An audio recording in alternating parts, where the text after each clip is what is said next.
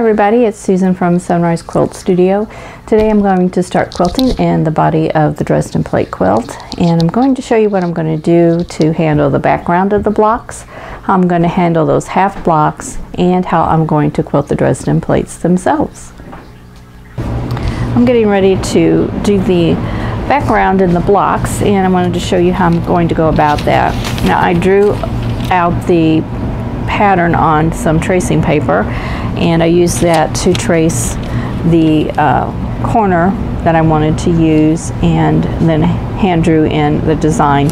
And I'm going to use some templates to help me. These are some circle templates that I have, and you can get these in drafting departments and stores like, well, there are drafting stores, but like Hobby Lobby has a drafting section, and you can get these kinds of templates there. And I'm also going to use my rotary cutting ruler. This is a 6.5 by 12.5 inch ruler, and I'm using this to get the 45-degree mark here because I want that to help center my design. So I'm just going to use my water-soluble marker and draw my line there. And then the next thing I want to do is to use my large circle and make a guideline for how big I want my flower to be. So this is going to be a 3-inch circle, which is here, and this template has marks on it so that I can see how to center this up. So I'm going to just line up two of those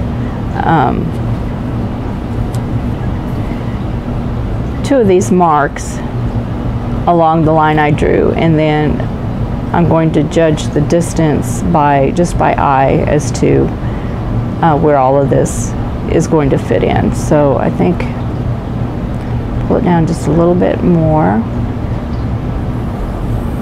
And this will all be quilted freehand, so it's not going to be perfect. It is you know, it isn't computer quilted, so it's not going to be perfect. And then I want to find the center, so I'm going to use those lines again, and I need to make a center point here. And that is for this template. I want to use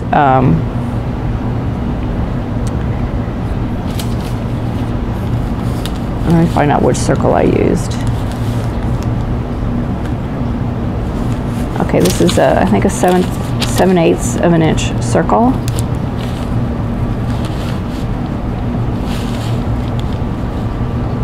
Okay, I'm going to use this one. It says 22, so I guess that's 22, I don't know, millimeters maybe. And it has markings too, so that I can center all of that up and just line those lines up with the lines on the template and circle and draw the circle in. So this will be the center of the flower, and I'm going to go ahead and draw in the petals.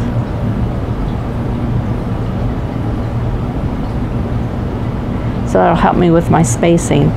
And then I want to do 3 leaves branching off each side. So I would be coming out through the center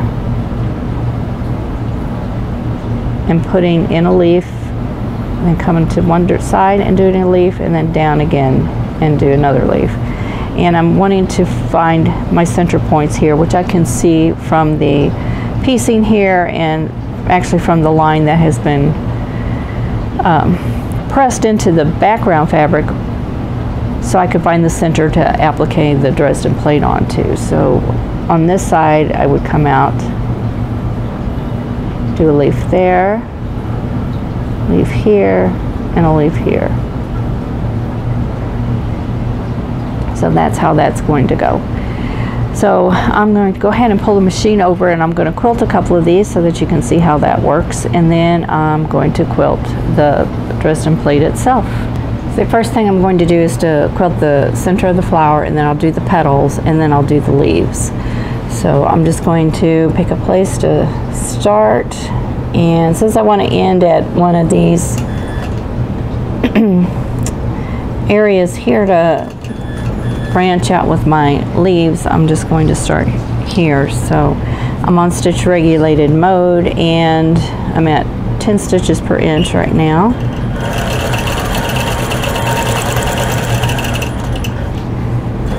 And move this out of my way. I'm going to do the first petal. going to cut my threads. There we go. Oops, stuck to my finger. Okay, all the way around.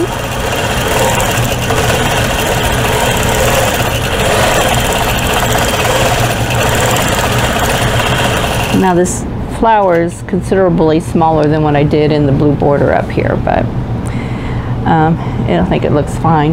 Now on my paper draft of this, I had 4 leaves in each side. I'm not sure that's going to work, but I'm going to see, because that is just, we'll see how this works. I think I just need to freehand it and let it go.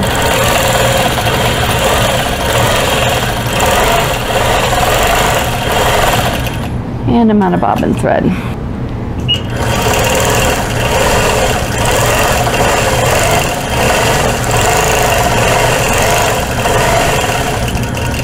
Okay, so that is 4 leaves in there.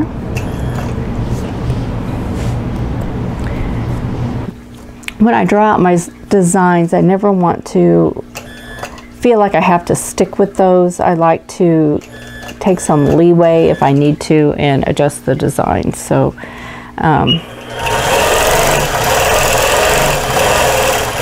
that's what I'm doing here.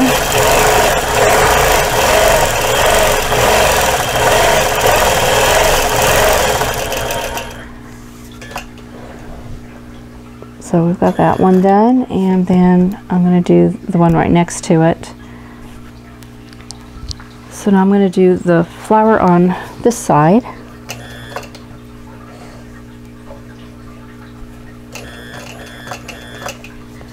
And do the center first. And then do the petals.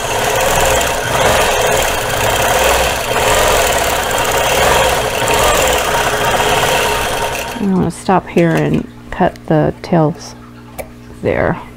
Get them out of my way. And come down and do my leaves.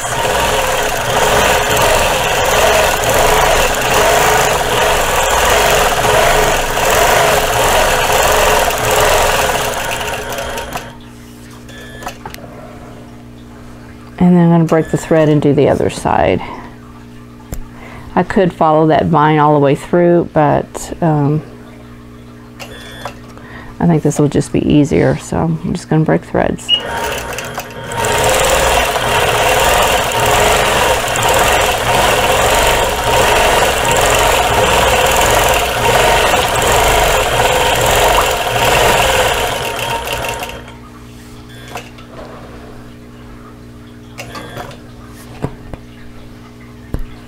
Okay,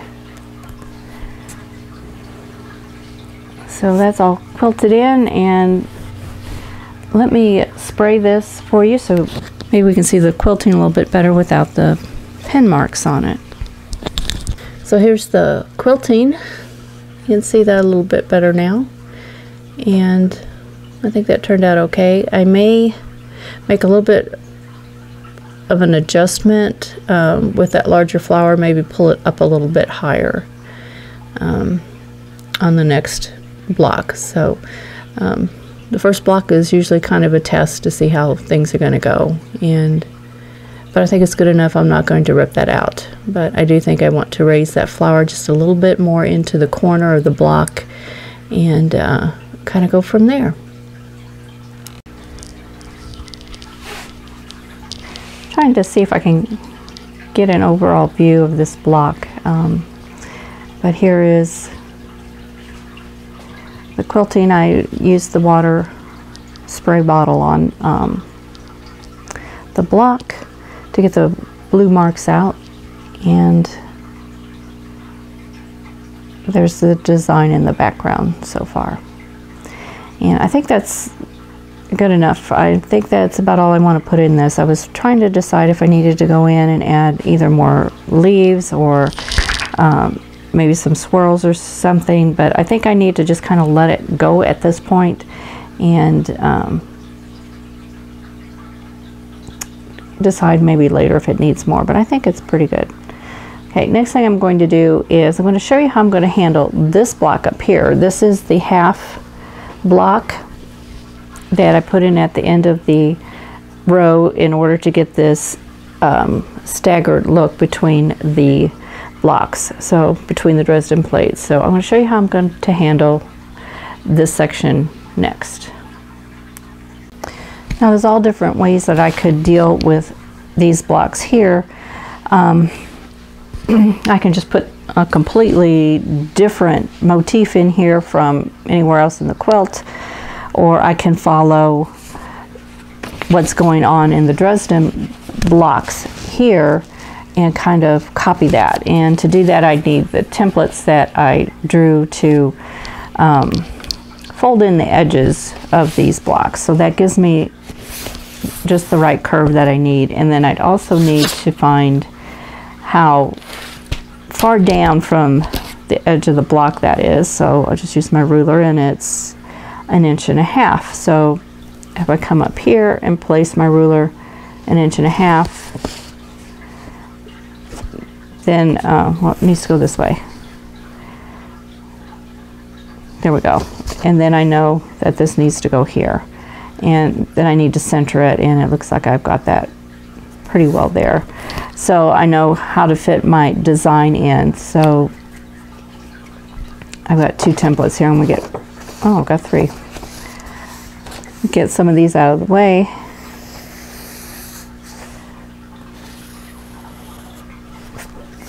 And I can see my center here, so I know where to end the design. Since I already have this cut out here,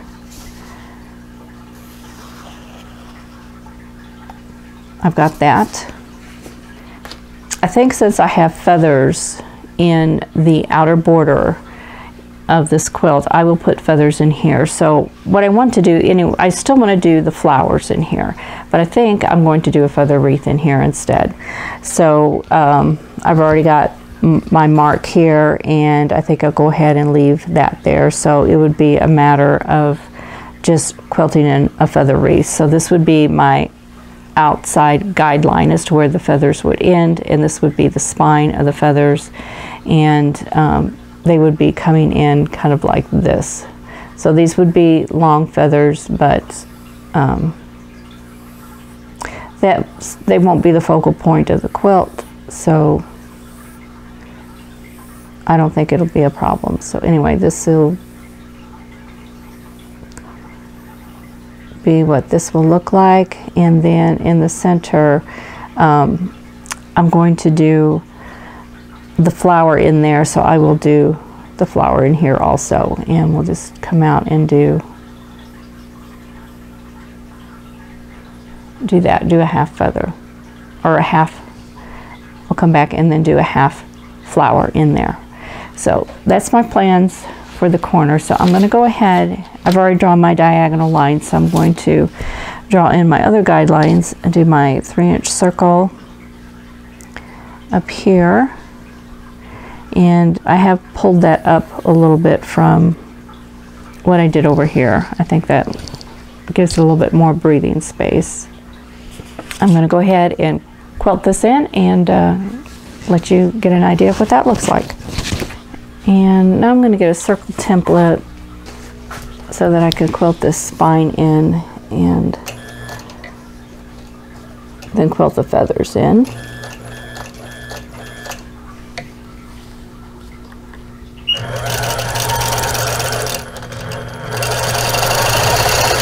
And this is the smallest circle template I have. This is a 3-inch, and it's bigger than what this circle is, so I have to kind of adjust for that. So do the feathers, and once again I'm just going to do this freehand. I'm not going to be following so much the drawn feathers that I have in here.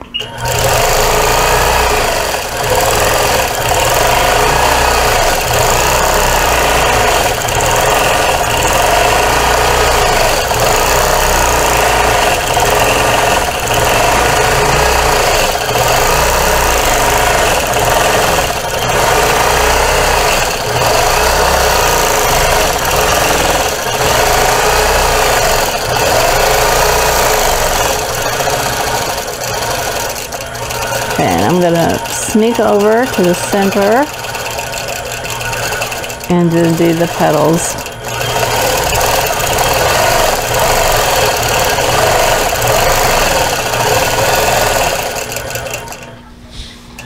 There we go. And then I'll do the other corner, and then I'll spray this, and we'll see if we can get a good look at what this looks like. Okay, there's what that looks like. And I think that looks okay. I think that'll be good.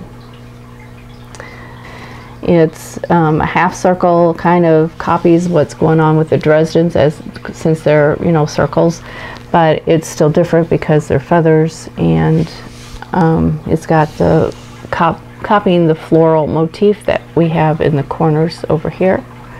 So I kind of like that. Next, I'm going to show you what I'm going to do to quilt the Dresden plates themselves. I think what I'm going to do is just stitch in the ditch. So I'm just going to go down each block, stitch in the ditch over here, and then stitch down, and just stitch in the ditch all the way around here. That way I'm not covering up the fabrics either. What I also could do would be stitch right down the center, and that way I'm not having to worry about hitting the ditch. So that is another option. So if you don't like stitching in the ditch, but you want to do like a straight line quilting in your, especially if you have a Dresden plate, you might want to try that. I'm going to go ahead and find the center of this circle. Now this circle is kind of oblong, it's not completely round, so this larger circle works pretty good. So I'm going to go ahead and get me a straight edge, and I'm going to find the center the best that I can on this thing. And then switch over to the smaller. I was using 22. Move my machine back just a little bit. And then I'll do my petals. Now these are going to be bigger than what's in the background, but it's the same design. Another thing I could do is also make that circle a little bit bigger, which I may do that. Might try the 24 instead, since it is a bigger circle. So I went from a 3-inch to a 3.5-inch circle, so I'll go ahead and make that a little bit bigger. I'm going to start with the center and do the center of the flower, and then do the petals. And I'm using the white thread. And I'm going to stop and trim my thread tails here.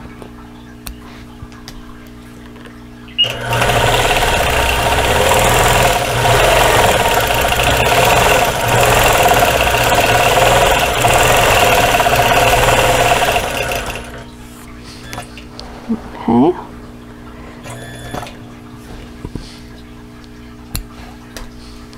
And then I'm going to come up here and start stitching in the ditch, and I'm going to go ahead and quilt around that part of the circle. And when I get done, every other blade will have been stitched in the ditch here and in there, and then I'll come back around and do another stitching around that so that everything is stitched down.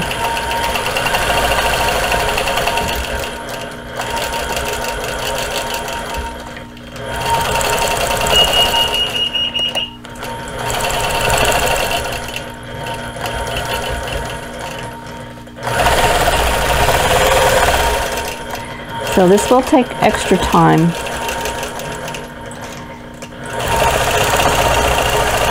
But it's kind of it's a repetitive motion, so it's not going to be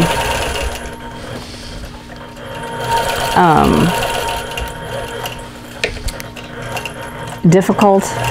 It's just time consuming.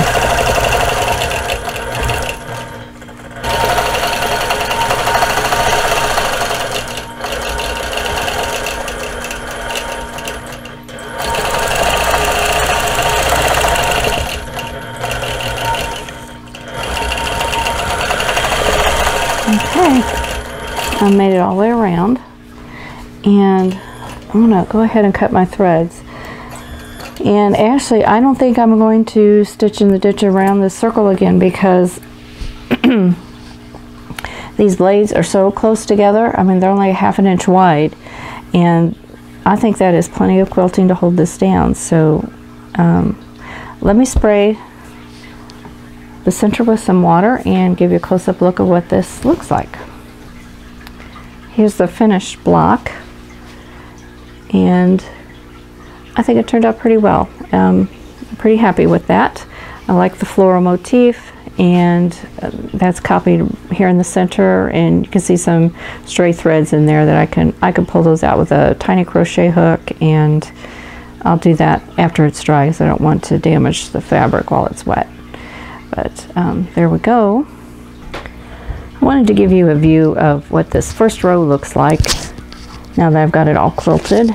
I'm starting out at the other end, and I am hoping this will show up better on the video than it does through the camera lens. But you can see I still have the markings in, and I'll spray those out and then show you what it looks like after I get done with that. But there is one of the corners, and then just go on down the row, and you see some black marks. I got those from flipping the quilt over the back of the machine to show you how the back looked on the last video, and that just rubbed up against something. I'm not sure what, probably the wheel tracks or something, but it's looking pretty good. Now this is time consuming. I came down here this morning and started working about 11 o'clock, and it's now 10 minutes to 12. So it took 50 minutes to do the rest of the row. And what I had done was I had done this block and this section here before. So one row minus a block and a half took 50 minutes. So it's going to be time consuming, and that's not counting all the marking. I did all of that beforehand. So it's going to take time, but I'm liking the way it's turning out so far. I did switch my stitch length, made it shorter. It's now at 12 stitches per inch, because with this being a little more detailed with the flower petals and the leaves, it really needed a shorter stitch. Anyway, here we are so far. Now I'm going to go ahead and spray this and show you what that looks like after I've got all the blue marks out. Now the marks are all gone. It's still wet, I just sprayed it, but there we go. There's the first block that I did, and there's the half block. And just going all the way down the row there. So I'm really happy with this. I think this is going to look nice, and it's a little bit different from something I've done before, so I think that's nice for a change. Change things around a little bit.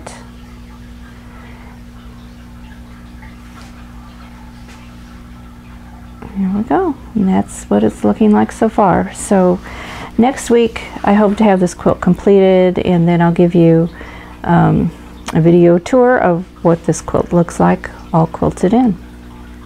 So I hope you enjoyed this video, and if you like it, I hope you will click the like button and subscribe if you haven't done so. And I hope to see you in the next video. Thanks for watching. For more quilting ideas, click on the video links. And to keep up with my newest projects, click on the subscribe button. I hope to see you again soon.